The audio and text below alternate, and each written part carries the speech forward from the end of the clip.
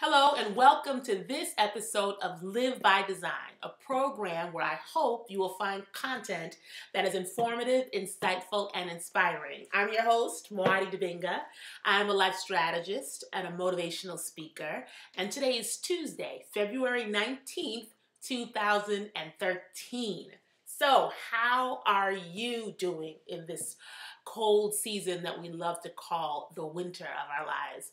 I'm doing pretty well. I'm in DC right now. It's a little chillier than normally expected, I think, anyway, at this time, but it's not too bad.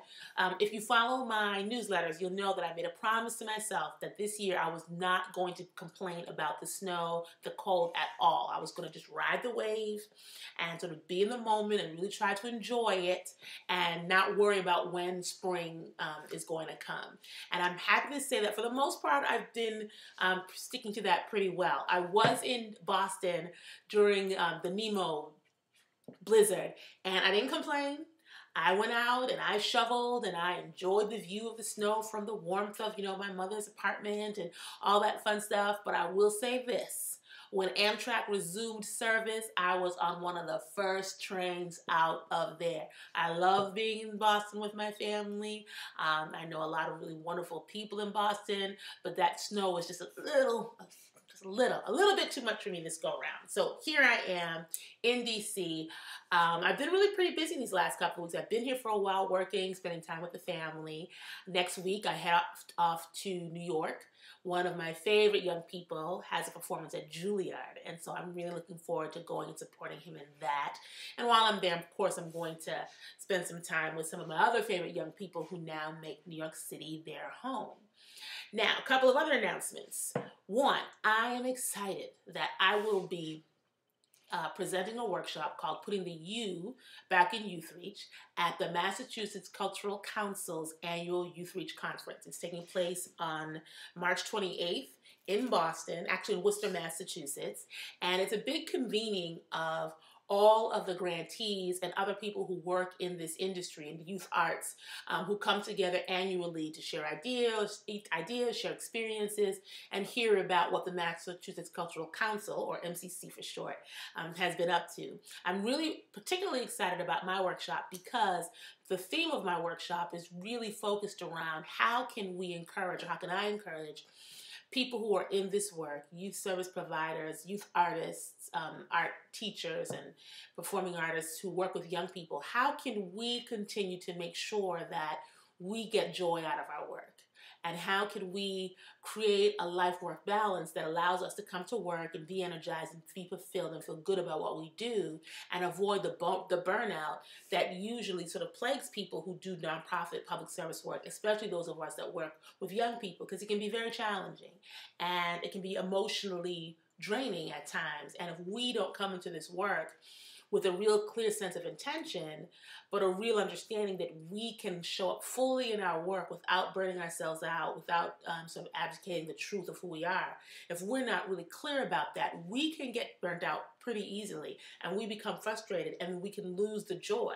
And just because we commit to doing a life of service work, which is very important, it does not mean that we sort of give up our right to still have joy and have abundance and have peace and really have a sense of well-being. And sometimes, not all of us, but some of us in this field, and I think I've been guilty of this myself in the past, sometimes we forget that we're part of that community that we're trying to uplift or we're trying to transform as well. And so the purpose of my workshop is to really lift that up and create a space where those of us who are doing this work can really come together and examine where have we pulled ourselves out? Where have we sort of abandoned ourselves? Where have we abandoned ourselves as artists? A lot of people who come to the work as art teaching artists are artists. That's the operative word, right? But we lose our art sometimes in service to this bigger vision. So I'm excited about that conversation. Again, it's on March 28th in Worcester, Massachusetts, and it's sponsored by the Massachusetts Cultural Council. So if you are in town and you are so inclined, I hope that you will join me for that. I'm also pleased to announce, well, I can't really give a whole lot of details, but yesterday I got verbal confirmation that I was selected to participate in a national conference that's taking place in July in Philadelphia. I'm not going to give out any of the details. I'm not even going to say who it is, simply because I haven't gotten that written confirmation yet. And until folks put things in writings, as far as I'm concerned, it doesn't exist. But I'm excited about it. I have a little extra energy today, and I'm looking forward to sharing the details of that with you in the future. If you want to reach out to me about speaking or at your organization or doing a workshop for your group, please feel free to contact my management agency, m3dagency.com. That's M as in Mary, the number 3, D as in David, agency.com. If you reach out to them, that is the perfect space to get information about how to bring me to your group, and they can talk about logistics and all of that fun stuff. I really do enjoy speaking to new groups of people, to young people, to diverse groups of people. I don't just speak to women when I go out in public. So if you're interested in bringing yours truly to your space, m3dagency.com is a place for you to go.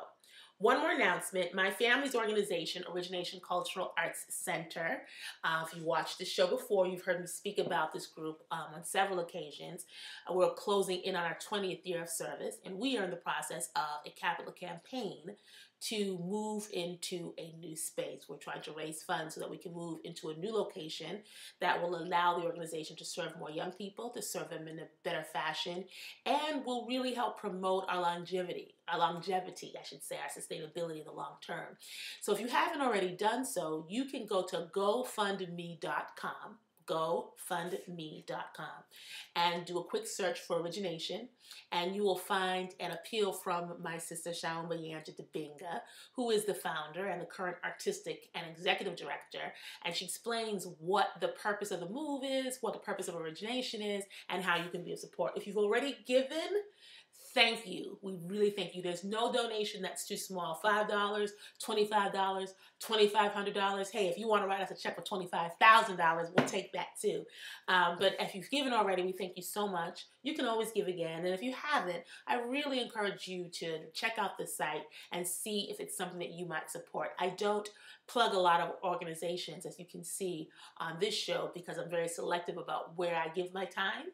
And I'm also very selective about who I refer out, like who I invite in, or who I invite to join me in supporting organizations that I care about. And Origination is at the top of my list. So again, gofundme.com, search Origination in their little search box, and then you can give and you can share with us. So those are all of my announcements for now. We're going to take a quick break. Remember, you can keep up with everything that I do by following me, or joining me, I should say, on Twitter, on Facebook, and LinkedIn. That's it. Remember, I don't do all those other ones. Or you could also send me an email at mdibinga@muadiunlimited.com, and I would be happy to speak to you and engage with you and share any information that I possibly can to help you in your journey. All right? I think that's all. Yeah, those are all my announcements. So we're going to take a very quick break, and I will be right back.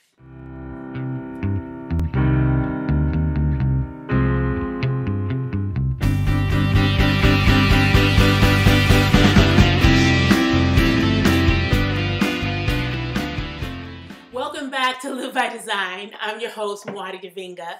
I just realized during our break that in the first segment, I think I used the word chillier. And you know what? I know that's not a word.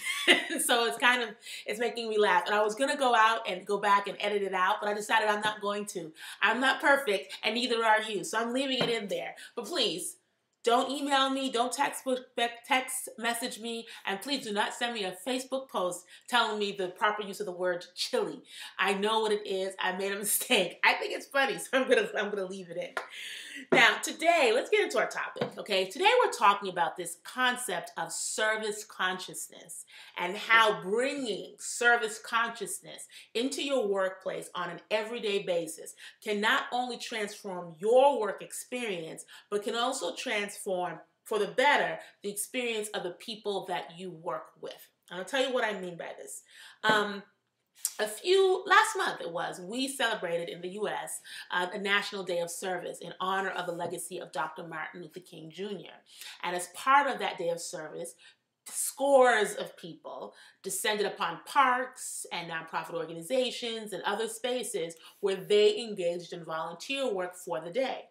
And, I was in Boston on that day. I was on the bus going somewhere else, and I saw a big group of young people with cleaning supplies and some other things, which suggested to me that they were taking part as a group in Service Day, National Day of Service, rather. And I stopped and I thought, and I've had this thought before, but it really came to me in a big wave on that day. I questioned, why is it? That was the question for me that day. Why is it that we cannot bring that same sense of service consciousness to our everyday work, to our everyday lives? Rather than doing that, what most of us do rather, is we complain. We complain about our jobs. We complain about our coworkers. We complain about our bosses. We complain about our commute. We complain about everything that has to do with our jobs. So much so that it has, I think, a real negative impact, not only on our perspective about our work, but I think it's so strong that it sometimes seeps into other parts of our lives. Or conversely, or maybe it's a reflection of how we think about other parts of our lives. But my point is that rather than spending time complaining about our jobs and complaining about our bosses and complaining about our work, how can we transform that situation? How can we transform our perspective so that we can bring that same level of dignity, honor, grace, and positive energy that we do to our volunteer work into the places where we actually get paid to work? I first remember having this concept years ago when I was living in New York. And I was taking the bus back to Boston. I love taking the bus. Not really. But anyway, I got to the bus station, and there was a gentleman there who worked for Greyhound. He had a nice, red vest and the white shirt. Young brother. He was probably like maybe in his 20s, maybe early 30s. And he came up to me with just all this enthusiasm. "Hello, ma'am. How are you? Can I help you?" He wanted to help me with my bags, make sure I got to my gate. I mean, was just really, really attentive and really excited and enthusiastic about what he was doing. And our exchange was wonderful. I mean, I was actually happy about taking the bus. And trust me, I'm not a bus person for a host of reasons we won't even get into. But on that day, the bus, the whole process of getting to the bus was a really pleasant experience for me. And at one point I thought to myself, is he coming on to me? Like, is he trying to, is he trying to holler, as the young people would say?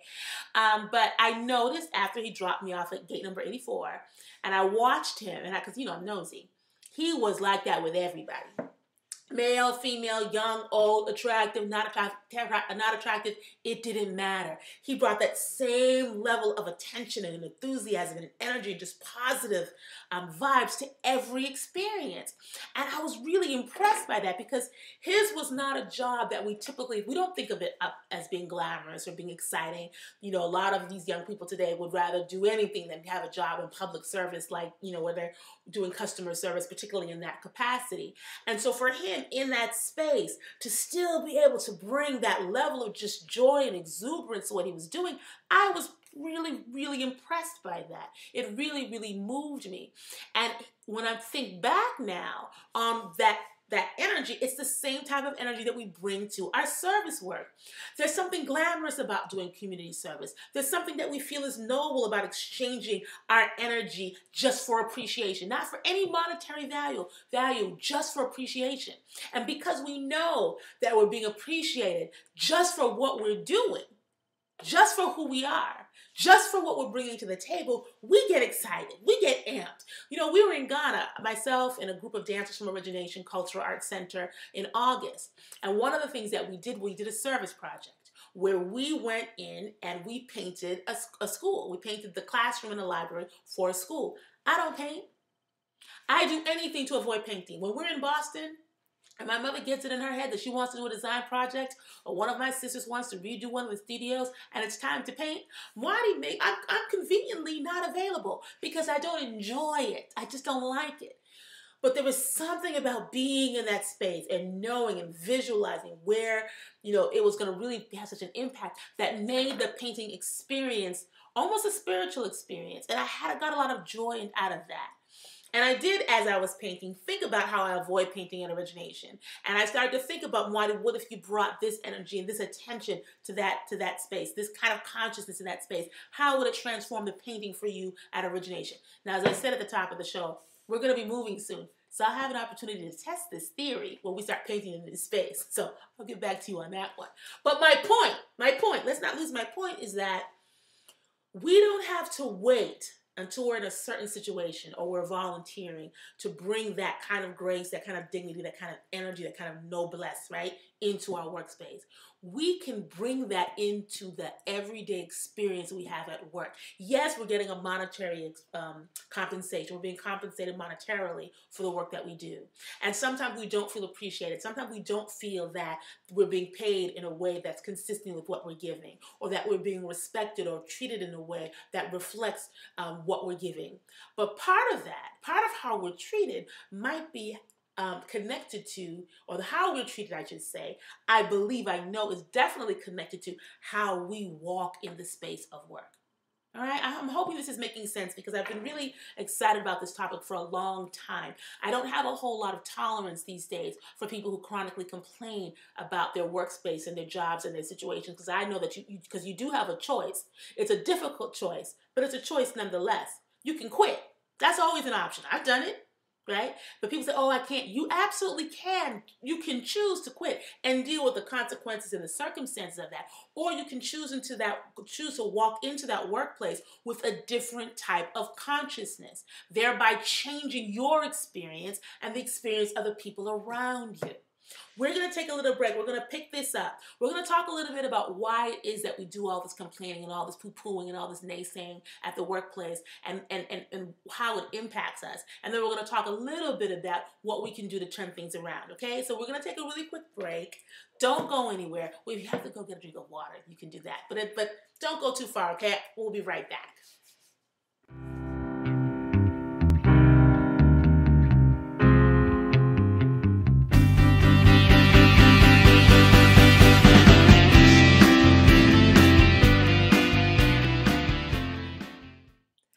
Welcome back to Live by Design. I'm your host, Muadi Dibinga, and today we're talking about service consciousness, a consciousness of service. How can we bring more of that into our day-to-day work experiences?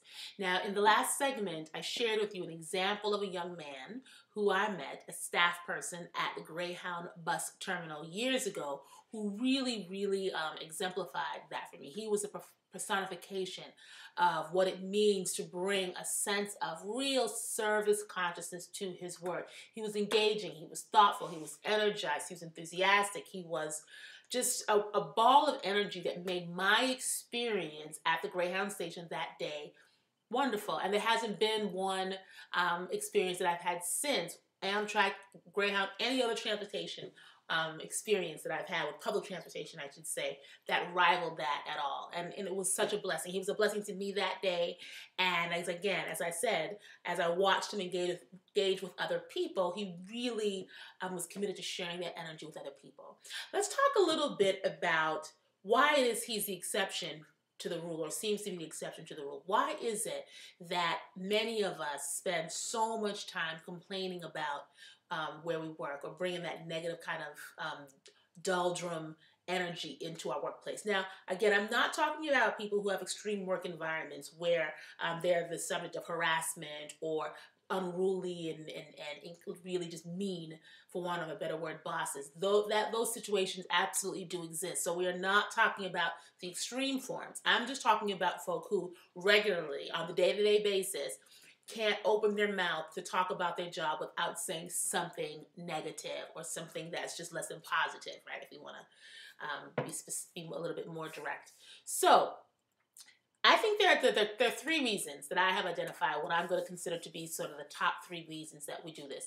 The first reason that a lot of us engage in negative behavior, negative commentary around our workplace situation is just habit. It's a habit that we've developed. Negativity is a habit. And when you spend a fair amount of time, over time, speaking negatively about a situation or a person, it becomes part of your subconscious. It becomes something that you do naturally without even knowing it. I would bet that if I were to ask some of the folks who I have in mind who constantly are complaining to me about their jobs, why it is that they complain so much about their jobs, if I brought it to their attention, they probably wouldn't even realize how much they do it. Now, again, there's some people, like I have some really close people in my family and some friends right now who are going through some really, really tough challenging experiences right now at work. I'm not talking about them. I'm talking about the people who just, for no reason, nothing that they can put their finger on, really just want to complain. And that's a habit. It's a habit that they've started that they can't seem to break free from. The second reason, the second of the top 3 reasons that I believe that a lot of us engage in this kind of behavior is because we like to bond behind negativity. I got that phrase and that concept from my friend Rita, who's been on this show before. And bonding behind negativity means that that's where our peer group is. We want to belong. We want to fit in. We don't want to be the standalone person who's happy about their job and jovial if 90% or even 50% of the other staff people are, complaining and chronically just, dogging out the entire work experience. So what we do is that's a way that we connect with other people. We connect through our negativity. There are a lot of ways that we can connect with people. But in the workplace, what I have discovered, and I've been working since I was 13. That's over 30 years. What I had know to be true is that there is always or often a contingent of folk who bond behind the negativity. It's their peer group. And I think it's interesting because we often tell young people, our children, be your own person, don't follow the crowd, make your own decisions. If Johnny jumped off a bridge, would you do it too? But that yet when we become adults, we're not conscious about the ways that we do that same type of bonding, that same sort. We're not conscious, I should say, about how we succumb to peer pressure. How we succumb to this feeling of wanting to be part of the group, of wanting to belong, not wanting to be that sore thumb that sort of sticks out over here, but we want to be part of the fingers on the other side of the mitten, right? So we don't really pay attention to that, but we are bonding behind negativity. It just becomes the thing to do, whether it's at lunch or at break or on Facebook or on inter-office emails, just complaining. It's what we do. The third thing is that, third reason, and one of the top reasons why I feel that we do this is because we have a real sense of powerlessness. And it may be powerlessness at our job, or it may be powerlessness in other areas of our lives. And so, but we bring that sense of not feeling like we're in control of our lives to the workplace. And it just becomes a natural outlet because it's sort of part of the culture. Unless you're out really cussing people out and really, doing physical harm to them, it's sort of accepted that there's going to be that sort of element of people just not liking their job. So it's a good outlet to release some of these negative emotions that may not really at their core, at their root, have anything to do with your job in the first place. It might be a reflection of something that's happening elsewhere. But rather than addressing it elsewhere, right? So maybe you have a persistent problem with your spouse or significant other. Maybe you're having some challenges in your parenting. Maybe you're having some challenges with your health, or some challenges with your physical strength, or whatever that might be. Maybe it's not related to the workplace, but the workplace is a safe and acceptable environment for us to complain. We oftentimes do not want to confront the problems at home as readily as we will in the workplace. I always say that if you're having discontent or challenges at home, those are invitations for a conversation.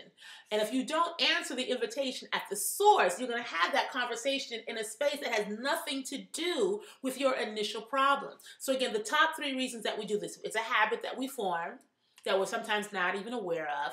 It allows us to have a peer group because we bond behind the negativity, and it allows us not to be the sore thumb that sort of sticks out as sort of a happy-go-lucky person because we're in this group of like-minded people who don't like the job and don't like the boss. And also because we're acting out on a sense of powerlessness about something that may be going on at work, but 9 times out of 10 has nothing to do with what's happening in the workplace. It's happening outside of the workplace, but we don't want to confront it. How do we move past this behavior? How do we move past it? First thing, 3 suggestions. I think I have 3. The first one, every morning, set an intention, write it down, that you will bring the best of who you are to your workplace. And then as you go through the day, as you remember it, you don't want to become a slave to this intention, but as you think about and reflect on this intention, check your actions, check your conversations, check the way you do your work against that intention. Gossiping about your boss or your coworker is not in alignment with the intention of bringing you the best of who you are. Not being productive, spending time on Facebook and Twitter and email and all things that have nothing to do with your work are not in alignment with bringing the best of who you are. Coming late, chronically, leaving early, and taking excessively long lunch breaks are not actions that are consistent with bringing the best of who you are to the workplace. So how do we start to turn around this behavior? We make sure that we set an intention to bring the best of who we are to the workplace and check our actions against that. Second thing, shift your attitude. Shift it. Shift your perspective to an attitude of gratitude. Be grateful. And not just grateful that you have a job. Because people always say that, oh, you should just be grateful that you have a job. Nah, we don't want to live from that space. We're just grateful to have any old thing. That's not what I'm talking about. I'm talking about while you're in that space, while you choose to stay on the job, be grateful that you have an opportunity every day to get up, get dressed, and go somewhere where you can develop your skills, where you can deliver your gifts. And there are two ways that you can do that. You can deliver your skills and your gifts through the actual work that you do. So if you're a secretary or an administrative assistant and you're really an organized kind of person, that's a gift, that's a skill. You can do that like no other person. If you are a teacher, you can get up in front of your class, no matter how unruly and I know about children in school because I have a family full of teachers. You can still come and make a decision that I have a gift, I have something to share, I'm going to give it. So delivering the skill sets, right, that are in alignment with or part of your job description, that's one way of showing your gifts. That's one way of developing skills. Another way to develop yourself and really shine is by your attitude in times of conflict. If you look at your workplace as a classroom that is designed to give you opportunities to grow yourself spiritually and to get some strength and some inner strength and exercise some spiritual muscle, to borrow from from Oprah and others, that idea of spiritual muscle, that's a gift and you should be grateful for it. Your job, your place of employment, is a place for you maybe to develop or exhibit your patience. Your job or your place of employment is a place for you to develop or exhibit your kindness. It can be a place for you to develop or exhibit your compassion. If you make the choice to be there, and that's our third thing that you can do to shift a little bit. I should say maybe that's our fourth thing. I'm losing track, but I'm going to check myself in a minute. But if you choose to stay on the job, if you choose to get up every morning and go to that place, why not take advantage of whatever opportunity comes your way for growth and development? So the growth and development might become in your professional skill set. You might be able to learn or develop a new skill. Or you might take whatever challenges, real or otherwise, or obstacles or problems that you see, use them to your advantage. Use them for your further growth, for your further expansion, to allow qualities that are already within you to emerge and strengthen and solidify. Bringing that kind of energy, that kind of intention to the workplace, right? Where you recognize this is a place for me to grow. This is a place where I'm going to be tested. This is a place for me to get something that when I leave here is just for me, that can better me. Bringing that kind of attitude of gratitude into your workplace can shift your energy, can shift your experience. It can transform that space for you and for others as well.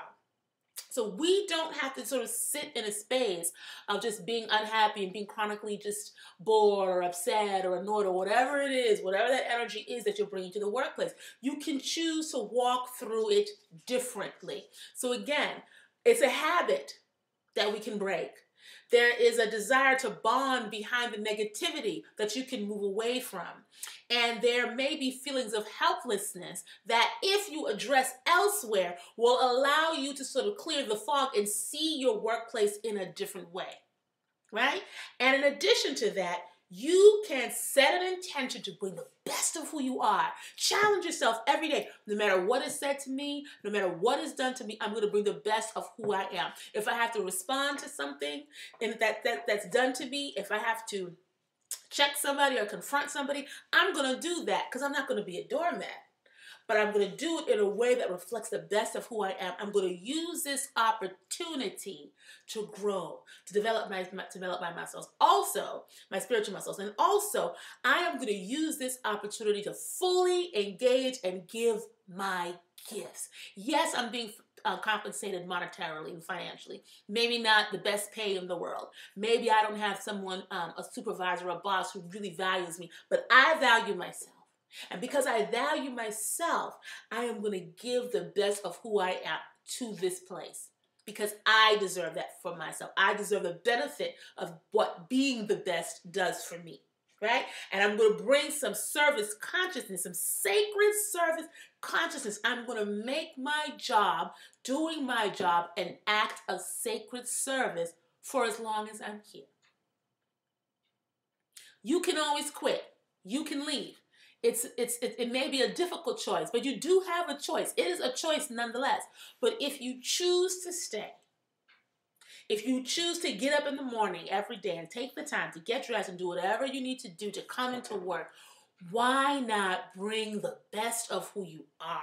Why not bring the best of your intentions? Why not approach your work like it's sacred service? Not for anybody else, although they will benefit. There's a byproduct, a positive byproduct that you will sort of generate from acting that way, but because it will serve you.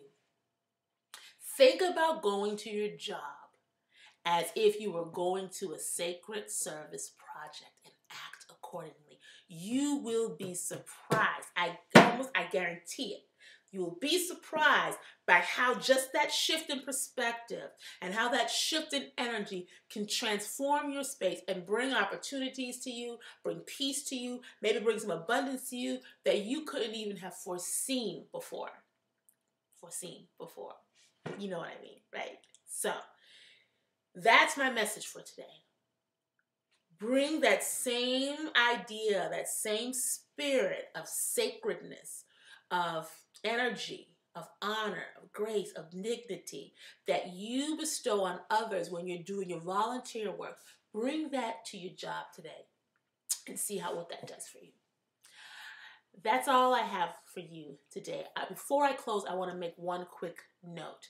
A spiritual teacher by the name of Debbie Ford passed away 2 days ago. I just was introduced to her work recently, and I'm still trying to sort of figure out her work. She does this body of work called the Shadow Process and the Shadow Project, and I find it very fascinating. I don't know a lot about it, but I'm intrigued by it, and even though she's passed, I made her transition, I'm going to continue to study and learn it. But one thing that I tend to do when people pass away is I look for images of them. For some reason, it really made me sad. You know, I've heard her on the radio. I saw her speaking in some places on television, and it did make me sad. So I went on her Facebook page and I just looked at all of her pictures. And she had been battling or living with cancer for 10 years. And up until 2011, last year even, was still posting pictures of her traveling around the world while dealing with her illness. 2009, she was in Istanbul and some other places. And it really made me think that she lived her life so fully. She passed away at 57, which is very young. But in those 57 years, it seems like she squeezed as much out of her life as possible. So before I close, my message to you is this. You don't have to wait for a catastrophic illness or some type of major traumatic life event to make the decision to show up in your life fully. Don't wait for that moment. Right now, in this moment, today, in this second, you can make the decision to go out and do something that challenges you, to take a risk, to be more courageous, to do something, to express your love, to express your joy, to pursue your talents. Don't wait until something traumatic happens before you decide to really live. She had been living with cancer for 10 years, but it seems based on what I've been able to see online and through research that she's been living her life, started living her life way before that even happened. You know, we often wait until someone passes to make a foundation in their name and to do all these things to express our love for them. Don't wait. Now is the time. There's no better time than now. Don't wait until something tragic happens before you make the decision, before you choose to step out of your comfort zone and live your life fully. We get one shot. And when it's done, it's a wrap, at least on this earthly plane. Make the best of your time here. Give the best of who you are while you're here so that your time is not wasted and so that those who love you and you love know it now, they feel it now, they experience it now, so that when it is time for your transition, and we're all going to have to go there someday, that when it's time you can say, I did it. I don't know where I'm going next, but this lifetime, my time here on earth, I squeeze as much joy, love, excitement, exuberance, and adventure than one person possibly could in one lifetime. And I am ready for my next adventure. All right? So That's all. I look forward to joining you or being with you next week. Again, you can find me on Twitter. You can find me on Facebook. You can find me on LinkedIn. I look forward to being in this space with you again next week. But in the meantime, until I see you again, make sure that you bring the best of who you are to every moment, to everything that you do. Take care, and I'll see you soon.